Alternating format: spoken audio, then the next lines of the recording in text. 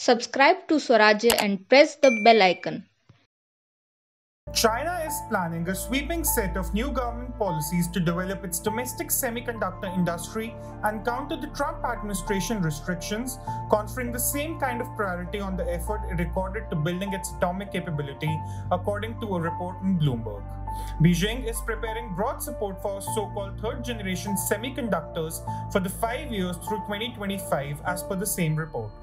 President Xi Jinping has pledged an estimated $1.4 trillion through 2025 for technologies ranging from wireless networks to artificial intelligence.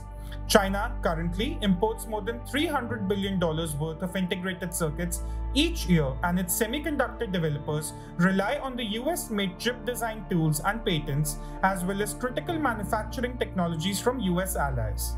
This month, Huawei, the country's largest handset maker, will even lose access to chips from the likes of Taiwan Semiconductor Manufacturing Corporation under a new American regulation that prohibits suppliers anywhere in the world from working with the company if those suppliers use American equipment.